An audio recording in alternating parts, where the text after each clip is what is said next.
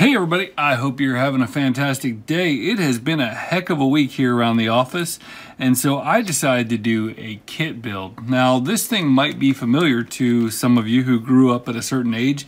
This is an Atari joystick and it comes with a 9-pin connector. Now this is often known as the Atari joystick connector and stuff, but this connector was actually used on a bunch of different systems. It was used on some of the Atari 8-bit computers. It was used on Commodore.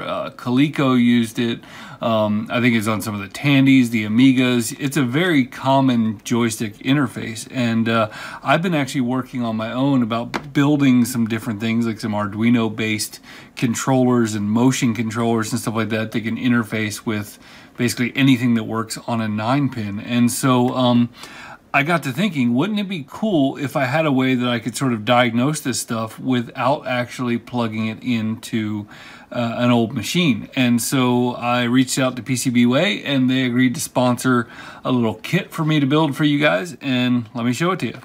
So here on my very dirty solder mat, I have a PCB that I got from PCBWay. You can get 10 of these for $5 plus some shipping, and they'll come delivered to your door. And this thing is beautiful. I ordered it in white, and it takes a 2032 battery, and it has LEDs on the 4 sides here for detecting that you've pressed the joystick up or to the right or to the down, you know, whatever. And then 2 here for the fire buttons. And then it has a place to put the connector right here. Now, if you don't want to power it with a 2032, you could actually power it by these 2 pins right here. Now, one of the things that kind of makes this board interesting is it's designed so that you could use, I think it's a common anode, no, it looks like common cathode, LED in here if you wanted to use like a multicolored, like a 2-color or 3-color LED in here, or you can actually mount the LEDs to the back, and it has this side B thing here, and all you do is short the proper solder pads together. So if you soldered on the back, you're going to solder the B in the middle on both of these, and if you soldered to the front, then you're going to solder the A in the middle to these things. So kind of a cool little project here, and I thought it'd be handy. You know, again, you have a long week, something that's kind of fun to have. And so I do want to thank PCBWay for sponsoring this. We're going to put the LEDs in with the long side toward the plus, if I can keep it in my hands.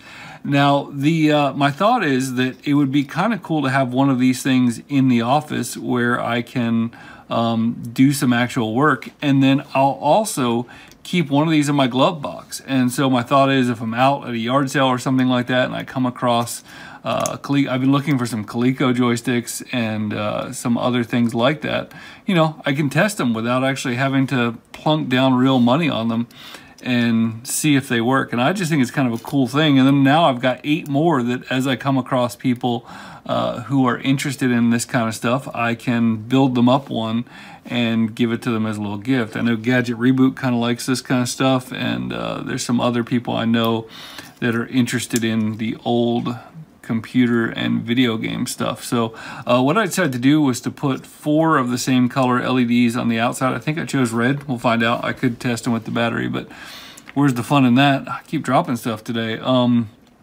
Then I chose 1 color LED up here, which will be for the fire button number 1. And then some joysticks actually have a second fire button. So I'm going to put another color LED in here for fire button 2. Now, I probably should have soldered the battery connector on first, but you know, we're going to live on the edge, and I'm going to solder that at the end. So let me hit this and then we'll come back.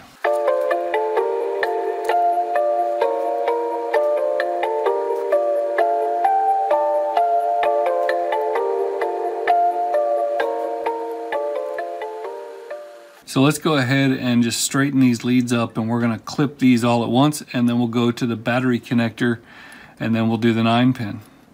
Okay, so we're going to put this on with the positive over here. Now they do have some that have these little hold down things here that kind of keep it aligned and keep it on there stronger, but any one that I have with that does not actually line up with these holes. So what I'm going to do, I'm going to put this in here since I'm not using my soldering holder on this project. Just get a little bit of downward pressure there. We're going to clean the soldering iron, and we're going to hit these 2, and then we'll go for the 9-pin. Okay, now this is a right angle PCB mount 9-pin connector. These things were my childhood, man, between null modem cables and regular modem cables and serial mice and all that kind of stuff. Like, everything I did was some form of D-sub connector. The joysticks were D-sub, everything was D-sub. So we're gonna come in here and we're gonna absolutely freaking flood this thing with solder right here.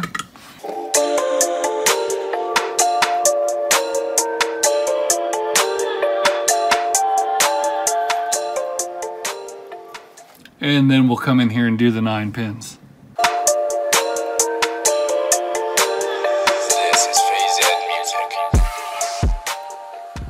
And last but not least, we need to come in here and attach these little pads together to each other. So we're going to go ahead and tin one, tin the other, tin one, tin the other, and then we're going to bridge them. Well, that one actually already bridged, so let's just come in here and bridge that.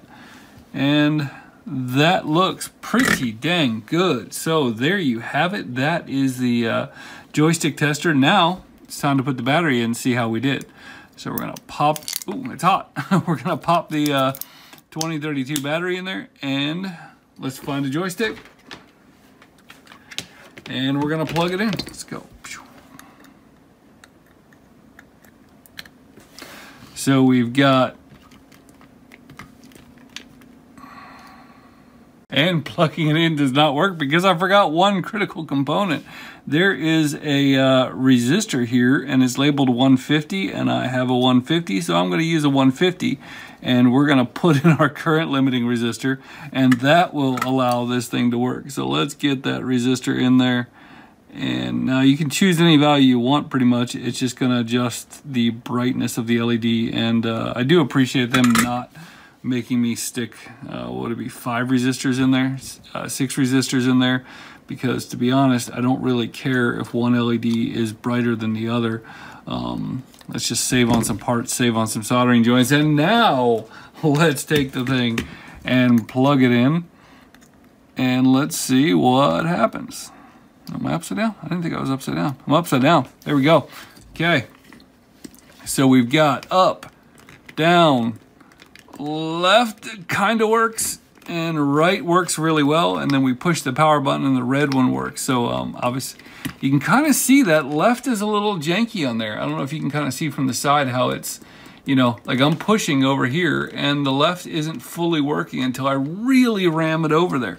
And so that lets me know that there's something that needs to be cleaned inside this joystick. Let's take a look at another one over here, and we'll see what this one does. Now apparently this is a really rare joystick, so let's see what the deal is with this one. So, oh, look at that. So just the act of shaking it means that it's very sensitive to the left side, but not very sensitive to the right, and not very sensitive up, and not very sensitive down. So there's something going on here with this microcontroller. The power button doesn't work. So, or not the power button, the fire button doesn't work. I got to fix that. But down works, up works, right mostly works, and this one's just a little sensitive. So a little tool like this, again, sponsored by PCB Way, who sent me these boards in less than a week for $5 plus shipping. You know, just kind of a cool thing to have. Cool thing to have in the office, cool thing to have in the car. If I didn't make this clear before, you can actually choose to solder the LEDs on the back. Like if you want to put the connector and everything here in an enclosure and then solder the LEDs on the back, you can just flip these things over to side B and you can make a nice little neat enclosure for it. But something like this is really handy. If you know me personally and you want one of these, let me know and I'll get you one. But otherwise, definitely consider going to PCBWay.com. I'll have the link in the description and getting something like this. I also think it'd be really cool to have something like this for the other joystick form factors. And so I may be building one of those in the future. But right now, I need the 9-pin, so I got the 9-pin. And hey, thanks for watching. Have a great day.